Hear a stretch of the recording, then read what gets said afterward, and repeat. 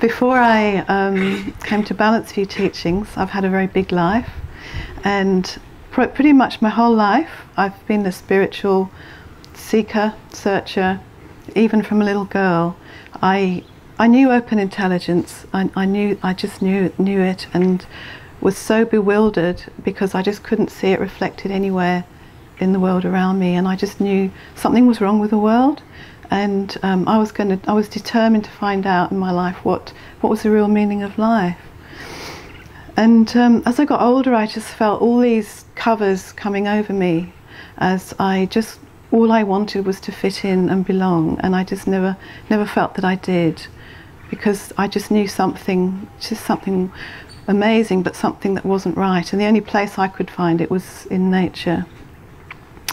So at some point, I, being one of the hippie generation, had quite a peak experience, and that opened up something for me that really changed the way I lived, in terms of I couldn't follow a conventional life. I never have. And I got onto this whole life of spiritual teachings to try and get this experience back, and that was a really big mistake, but I didn't know that then. And so I had a long time of every teaching, every teacher, every book, every training, everything I did, everything I tried, and everything helped and everything showed me something. But by the time I got to Balanced View, just before I met the teachings, I think I was in a really devastated place, because I just realised that, you know, everything that I've been looking for and hoping to find, I just still didn't have it. It just hadn't worked, and I just was getting older, and it was desperate, really, to know what to do. And it was the first time in my life I'd even considered that maybe I needed medication, because everything from anxiety to fear to depression was all rolling all at once. And these friends of mine that I used to do other things with introduced me to Balanced View Teachings, and I was quite resistant, because having had this whole life, I thought, no, I've done all of that and it hasn't worked, and I don't need anything else to add to the list. You know, I'm just going to do my own thing. And so I was quite resistant for the beginning, for a while, and also thinking that I knew something. I knew a lot. But I started listening to downloads of Candice.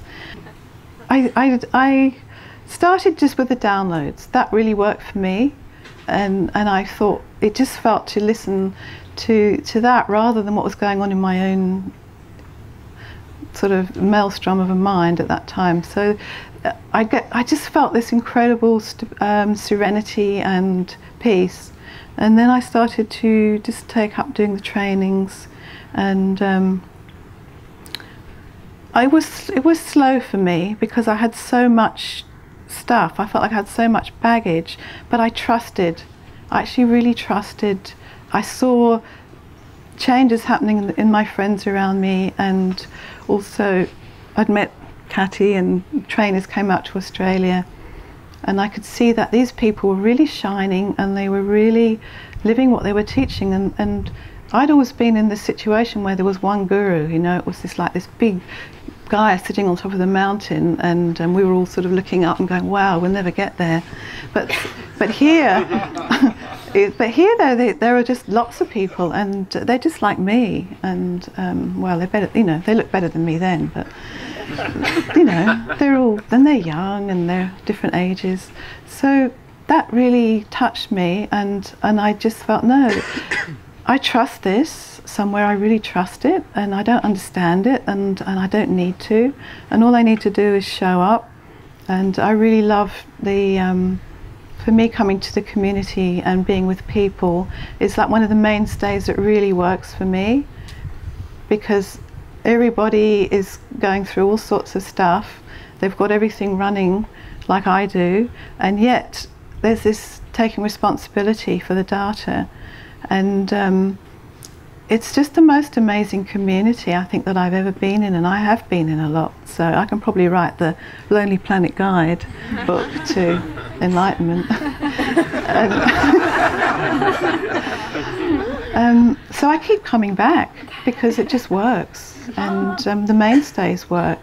And even no matter what my head says, you know, and my head can be pretty negative, and it just works by showing up, by doing the teachings, by having the trainer, having all the support. And I love what Kent said this morning. It's like, why try and climb a mountain alone? You know, you might just peel off somewhere, or if it was me, I'd probably find some little chai shop at the beginning and just park there. And, not want to go any further. So having the, you know, it's like having all these people who've gone ahead. It just keeps pulling you up. You know, if you're the lazy one like me, you can't park. You just keep going, and it's just amazing. Is that my 5 minutes? Yeah. So anyway, yeah, it wasn't as bad coming up here as I thought it was going to be, and that's one of the big benefits, the fact that I'm actually up here doing this.